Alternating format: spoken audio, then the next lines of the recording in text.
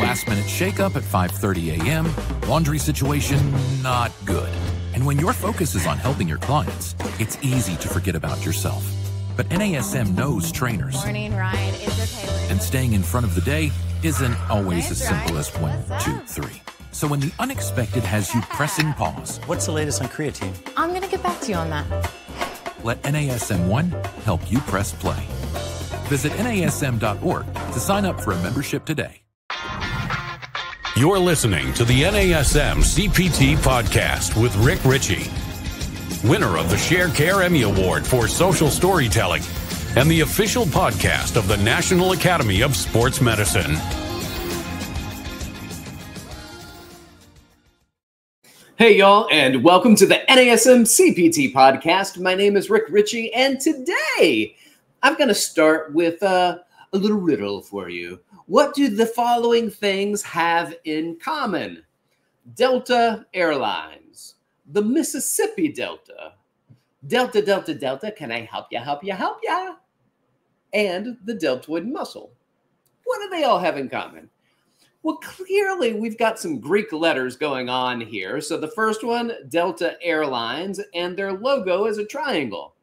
The Mississippi Delta, as the Mississippi River gets closer to the Gulf, we start to see that the land gets softer. And as it gets softer, the river doesn't flow straight in. It expands and starts to make a triangle. Hence, the triangle, a delta.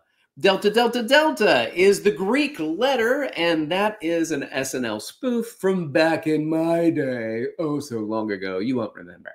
And then the deltoid muscle. All of them based on the Greek letter delta.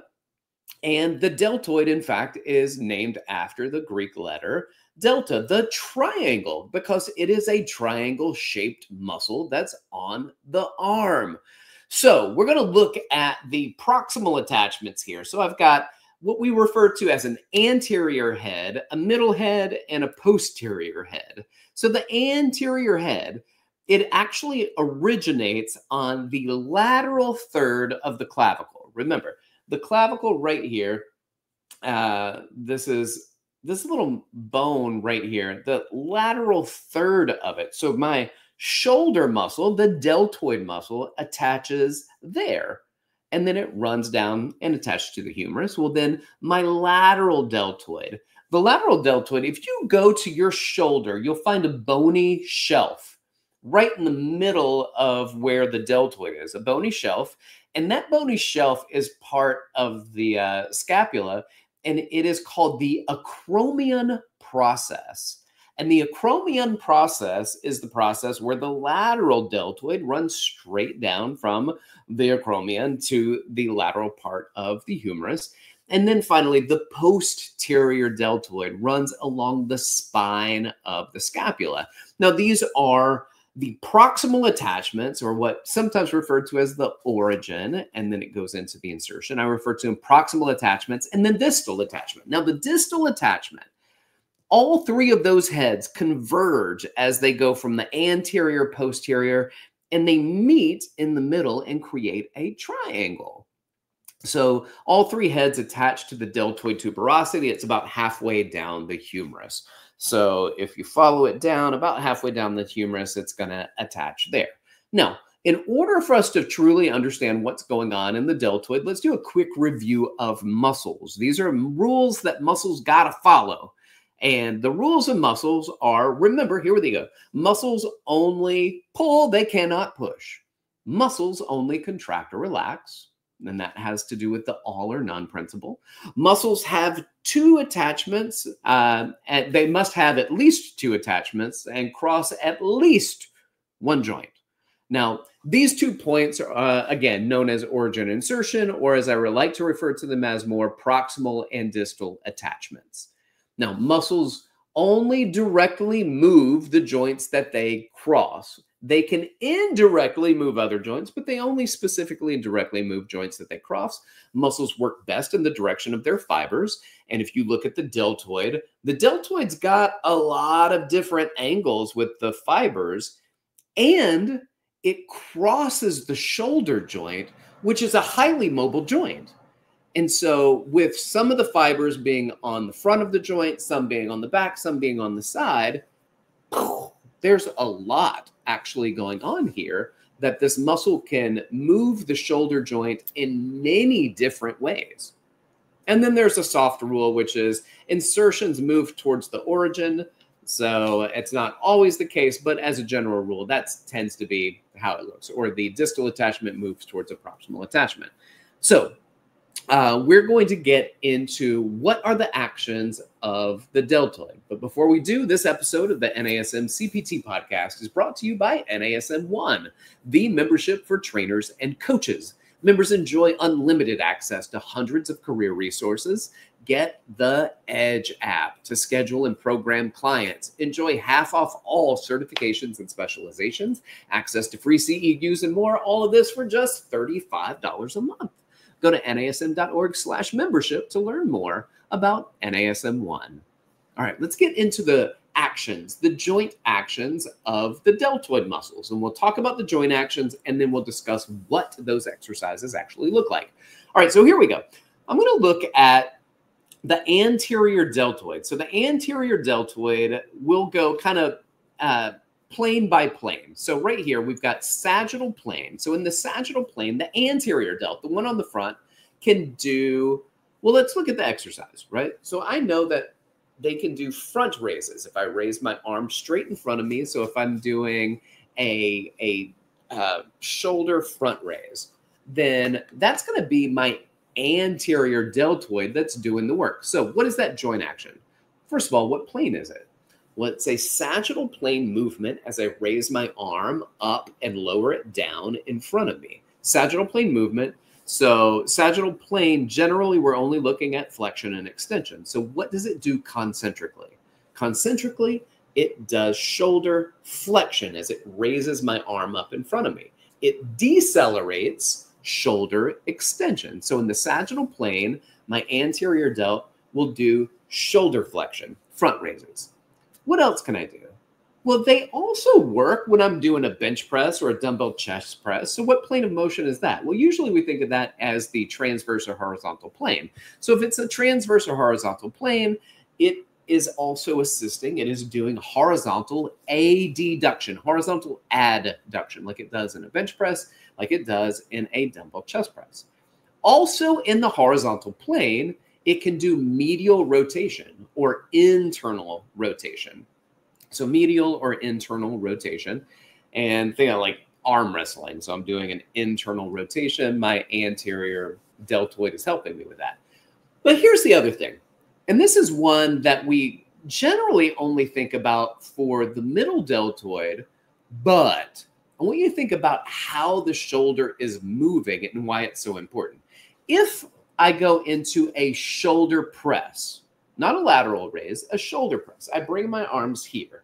And from a lateral view, for those of you who are watching on YouTube, I'm turning my body this way, sideways to the camera, and I raise my arm. Now, as I do that, and I move like I'm going to do a shoulder press, the anterior delt moves to the top of my shoulder.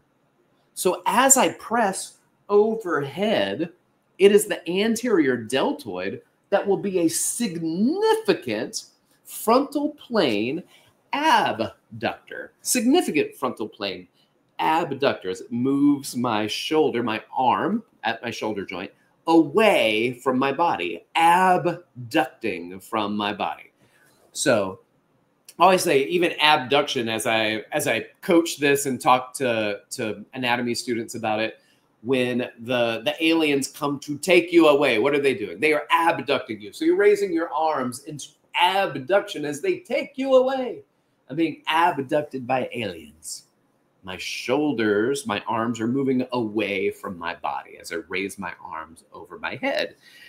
And then it's always a cornfield the aliens pick you up from, and then they put you back down in a cornfield. And then you go and tell everybody about it, that you were abducted by aliens and the things they did to you. And at that point, everybody around you is like, just stay with the aliens, bro. Go back. Go back. So let's get back to anatomy here. So functional anatomy of my shoulder, I know that my anterior deltoid can also do frontal plane abduction. Now, let's get to the lateral head of the deltoid, because the anterior head had a lot going on there. My lateral head, it's pretty much just abduction. So think about lateral raises as I bring my arms this way into a lateral raise, dumbbell lateral raise. Now my anterior delt can help with that as well, but it's basically one of the only movements that the lateral head of my deltoid can do. And so that head right there in the middle, and some people call it the lateral head, some people call it the medial deltoid. And I gotta be honest, I don't really know which one I like. I kind of like the medial deltoid because it's the one in the middle. When you talk about the lateral head, it is, I guess, more lateral than the other two based on its proximal attachment. But it is the one in the middle. So somebody can call it medial, somebody can call it lateral, and I'll tend to know that either of those are which one you're talking about. I'll know which one it is. So it's written different ways that we see in there, but it's that deltoid in the middle. It runs lateral side of the body, and it can do what kind of raises? Lateral raises. In what plane? The frontal plane. So it moves in the frontal plane by moving my arms to my sides. Rick, yeah, I'm always confused. Frontal plane, but my arms are moving to the side. That's right. Yeah. So think about you're standing in glass and you want to see which way my arms can move from the front. Well, if you're looking at me from the front, you can see my arms move sideways. That's frontal plane. I want to see how your arms are moving when I look at you from the front. So I can move them sideways and you can see their full movement that way. If you want to see my arm and which way it moves from the side, I can lift it in front of me or move it behind me. So it's all about the direction of view and what plane of motion has to do with where you're looking from. All right, so now let's get into the next one, the posterior head of the deltoids. It's got a lot going on as well. So I've got sagittal plane extension. Think about a sagittal plane lat pull down. My posterior deltoids assist in that. They also have a big component with horizontal abduction. So in the transverse or horizontal plane, I'm pulling my arms back. It's like a rear delt fly. Think about a rear delt fly. And I got to say, a lot of times in bodybuilding, they don't get things right necessarily. They'll give an exercise. I'm like, well, that's not really what that does. But rear delt fly, they hit a home run with that one. That is definitely what it does. It does not engage the lats really very well at the shoulder joint.